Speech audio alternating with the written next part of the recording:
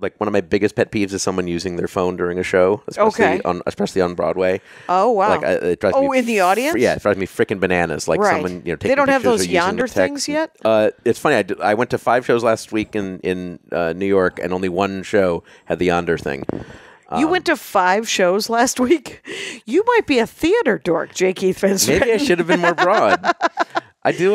What did you see last week? Okay. I was in New York for Thanksgiving week. Sure. Your sister's there, right? My sister is there, yes. Nice. And some cousins and some good friends. Some family. So let's see. Monday night, we saw Freestyle Love Supreme. That's the Lin-Manuel Miranda was involved with that way before Hamilton. Okay. It's hip-hop improv games. Okay. Like that. He was not in this show, but he was involved in that. Sure. Tuesday night, saw there's a new musical version of Moulin Rouge. Oh, wow. That I saw. Wednesday afternoon, we saw one of my other topics. I think I don't know if you have it on your list. Was Darren Brown, who's a British mentalist, magician, mind reader that I've been obsessed with for over a decade. Okay, we can do a deep dive on him as well. Yeah, what was that show like? It was my 3rd time seeing it. Oh, that is interesting to see a hypnotist, mentalist, illusionist. Exactly, and it's the same show, right? Yes, it's a 2-hour show. I saw it off Broadway. I think once, and then I've seen it on Broadway 3 times, and it has a lot of. It's sort of a greatest hits. He's hugely well known in the UK, but this was his first Broadway show, and when I saw it off Broadway 2 years ago, that was his first time performing in the US. Okay. But it had elements of shows he'd done before, so I'd actually seen a lot of the. I don't think they call them bits if you're a magician, but I've seen a lot of the tricks before. Okay, and maybe they're bits, so he's British, or he's from the UK, and he is an illusionist mentalist. What's the difference? He calls himself I think a psychological illusionist. So he uses.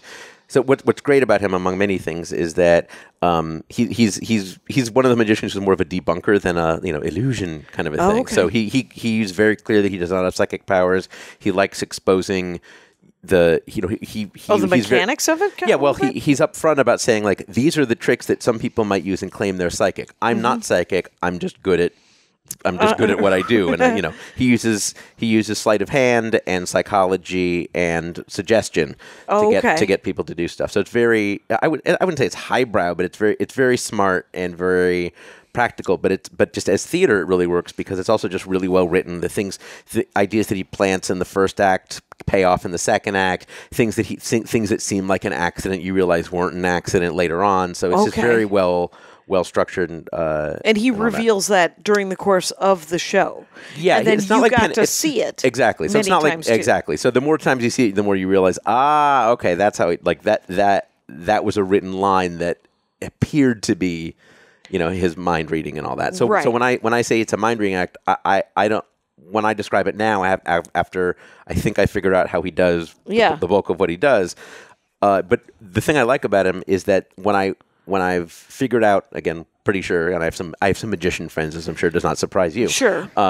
When they confirm that, yes, that's probably how he does stuff, it makes me like the act more and want to see it even more because you realize how good he is as an actor. Because if you're not actually reading minds, but you need people to think you're reading minds, you've got to be a really good actor. You've got to have great timing. You've got to be able to pretend to struggle to do something. You've got to know when to pretend to make a mistake on something so that you can make it correct later. Oh, interesting. So all that stuff, I just appreciate his showmanship so much. Okay. And I think he's one of the. I really believe he's one of the great entertainers, just in terms of how quick-witted he is and how he. And this was an afternoon show. Yeah, so it was the Wednesday matinee. It's a regular all Broadway ages. run. Okay. I think so. Yeah, any Broadway show. Okay. Wednesday night saw Hamilton. Thursday saw Jagged Little Pill. Okay. So you saw Hamilton? Yes. The musical, the other more recent Pulitzer Prize winning drama, right, which was interesting. That's, I suppose, it is a drama. Yeah. It isn't a comedy. No, though there were some pretty good laugh lines. Same with Next to Normal. There's some very, very funny lines, but it's also about electroshock therapy and suicide. And all that interesting. Kind of stuff, yeah.